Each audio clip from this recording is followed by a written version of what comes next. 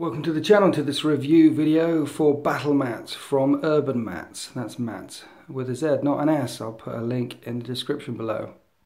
This one stood out to me the most. This one's called Badlands, and the reason why it stood out to me the most is because it's very nice, very generic, not a lot of detail, but a bit of green, a bit of rock, a bit of brown. Because of its nice generic design, it looks tasty as soon as you chuck some scenery down on it, like this. Or like this. The buildings and the battle mat blend together very well. Or like this. It's a nice palette surface of browns and greens, so you can put pretty much any type of scenery down on it and make your table look cool without much effort at all.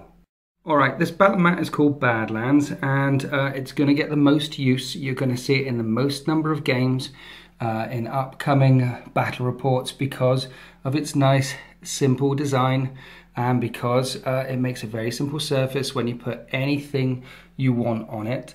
But as I mentioned at the start of the video, I've got 3 battle mats from Urban Mats, and I didn't hold back when picking the designs for the other 2 mats. Because this battle mat is called Dirty Roads. Look at it.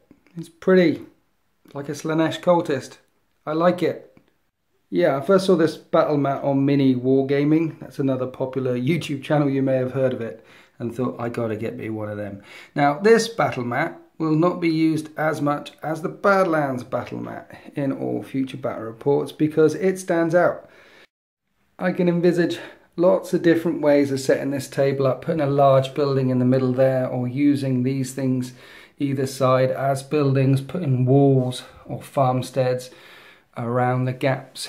But I like it. This thing I threw down in the middle of the table really is kind of my first thoughts for me. I just grabbed some scenery off the shelves, chucked it down, and did this, and I'm going to have fun thinking about what sort of tables, what sort of scenarios, what sort of scenery I could set up on this battle mat, because I do spend an extraordinary amount of time, sometimes longer than I do actually writing lists. I spend a lot of time thinking about some of the tables and making sure that they're not the same as ones that you've seen before, or that they have a feature in the middle of it, or we're fighting for something or over something. There's a reason to be there, and that's why in particular I liked this particular battle mat and got one, because I think it's definitely going to speak to the narrative kind of content that you see in Winter's SEO, and if you're the kind of player that likes playing narrative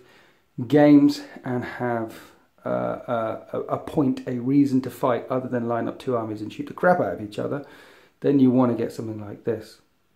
Or this. This one's called Urban District. It's a city fight map, and just like Dirty Roads, it's got lots and lots and lots of detailing on it, and you're going to want to put your buildings in these spaces and these spaces, not in the middle of the roads. So it's one of those mats where you're letting the design of the mat and the features of the mat speak to you, tell you where you're going to put up your buildings, your barricades, your green open spaces and recycling bins.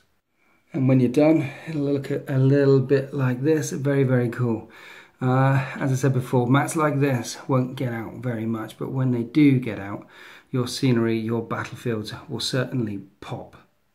Right, a few more bits of information for you. All of these mats come in 6x4, 4x4 and 3x3 sizes, and they come in these carry bags, which are very handy. You can pick them up, take them round to your mate's house. It's nice, isn't it? Badlands, this mat here is one of their very new designs. It was just released a few weeks ago, together with a swamp design mat. And Badlands was supposed to be for guys that don't just like plain grassy mats, so they did a mix of dirt and grass. It's supposed to be a very universal game mat, which it is. The Urban District 3x3 mat is very good for Batman and Marvel games. 4x4 size is good for Infinity, for example.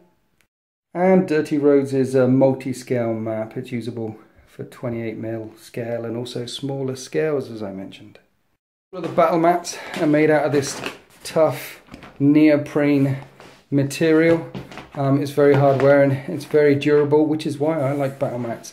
I didn't bother when I moved into my new studio to make a new table at all. I didn't bother to sand or flock or spend all that time and money doing a whole new surface. Instead, just got me a crap ton of game mats because they're just better.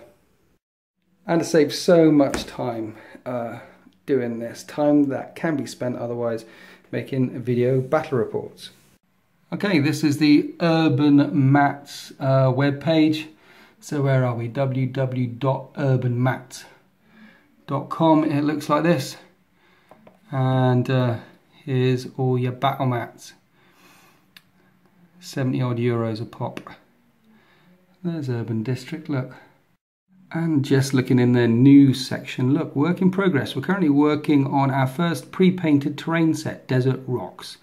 Material resin, 10 pieces of pre-painted resin rocks in one set. So they're branching out. It won't just be mats going forward, there's going to be some terrain coming as well. Okay, so I think we'll wrap it up here. If you're looking for a battle mat, check out Urban Mats. Badlands is very cool. This is definitely Winters approved. And if you're looking to make a statement, then have a look at some of their very more unique, very special, detailed mats as well. That's it from me. Thank you very much for watching. Happy wargaming.